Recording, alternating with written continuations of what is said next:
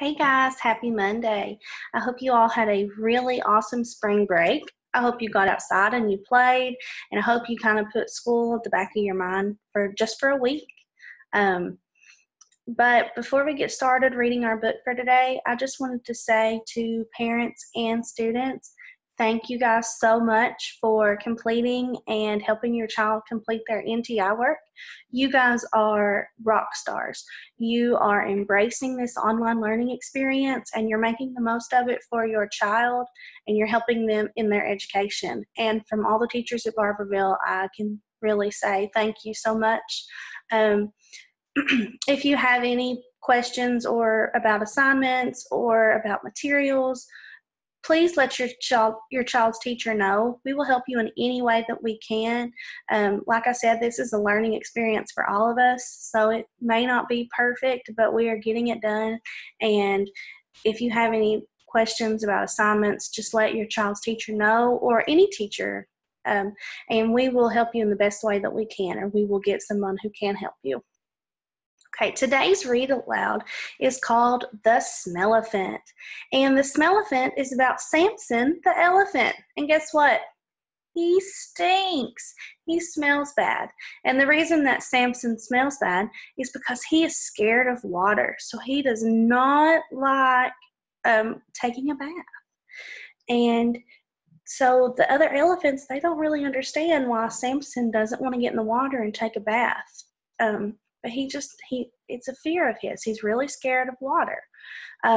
This book is going to teach you about compassion, understanding others. So at first, those elephants, they don't understand Samson. They don't understand why he does not want to take a bath.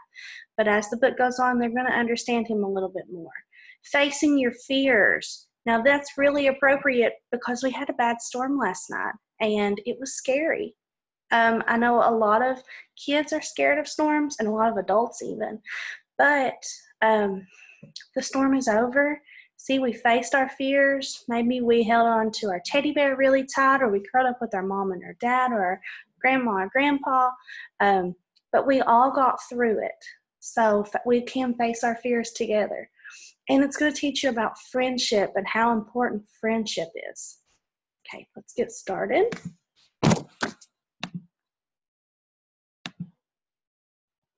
Okay, The Smellyphant by Gavin Buckley.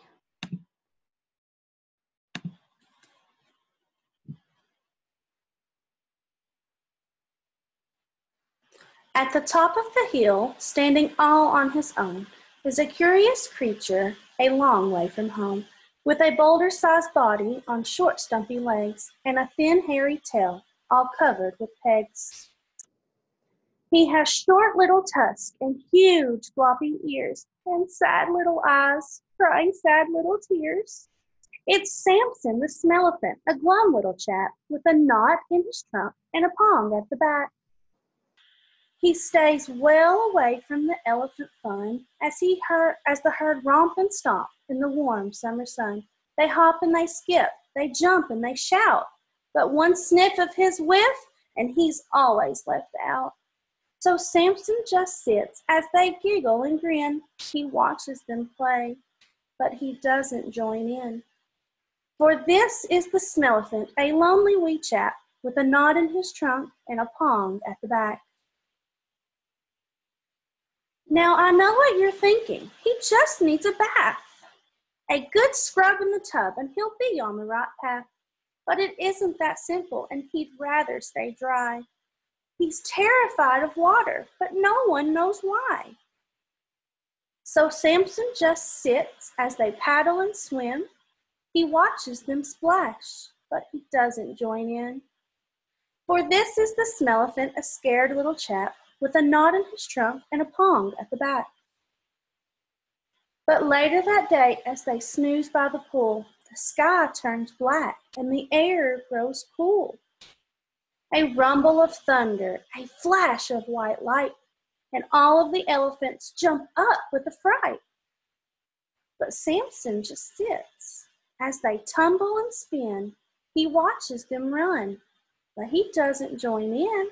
For this is the Smellyphant, a puzzled wee chap with a knot in his trunk and a pong on his back. The clouds crash again. The herd huddles low. There's no place to hide, and there's no place to go. As the storm rumbles on, the rain starts to fall. Samson just shrugs. This isn't scary at all. But the herd's in a fix. What a pickle they're in. Then, with a flick of his tail, an idea comes to him. For this is the Smellyphant, a clever wee chap, 3 pegs in his trunk, and none in the back. The rain rattles down, the wind whistles by. He pegs up their ears in the blink of an eye. As if under a blanket, all cozy and warm, the herd snuggles down, now safe from the storm. The rain gently fades, dark clouds drift away. Birds sing in the trees, and the sun lights the day. But where is the Smellyphant, that brave little chap, with a knot in his trunk and a pong at the back? They search high and low until suddenly they see a curious little creature. No, could it be? He has a boulder-sized body and on short, stumpy legs, and a thin, soggy tail with no sign of the pegs. He has short little tusks and huge, floppy ears. It's Samson, they cry amidst welcoming cheers. For now he's a hero, that rain-washed wee chap with a knot in his trunk and the sun at his back. And as the sun sets over the hill, they join in the song about the tale of the Smellyphant who got rid of his pong. The end. I hope you guys liked that book. I thought it was really funny, and I liked the rhyming too. I hope you guys are staying safe. I hope you are staying in, social distancing. If you, like I said before, if you have any problems with homework or you need any help, please let a teacher know and we will help you in any way that we can. I'm glad a few of you got to see me. I wish I could see you back, but I hope to see you guys soon. Bye.